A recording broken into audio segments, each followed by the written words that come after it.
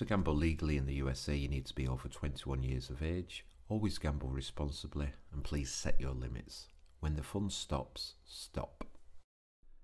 Hello, it's Adrian here from top10pokersites.net. Now today I'll be listing the highest paying poker tournaments and letting you know which players won those tournaments.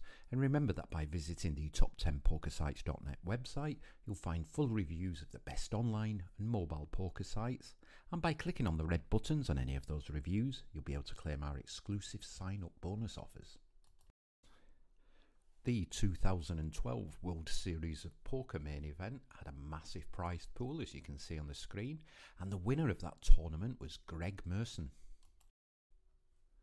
The 2004 World Series of Poker main event had a massive prize pool too, as you can see there, and the winner of that tournament was Martin Jacobson. Next on the list was the 2016 World Series of Poker main event, and the winner of that was Qui Nguyen. It was back in 2008, the World Series of Poker main event, that was next on the list, and the winner of that poker tournament was Peter Eastgate.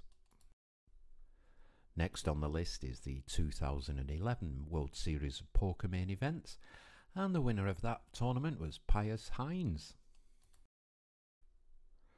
The 2017 World Series of Poker main event had a huge prize pool, and the winner of that tournament was Scott Blumstein.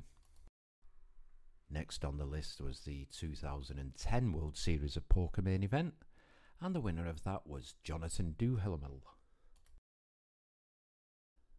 Next was the 2018 World Series of Poker main event, and the winner of that tournament was Cynn. Number 9 on my list was the 2019 World Series of Poker main event, and the winner of that was Heinz.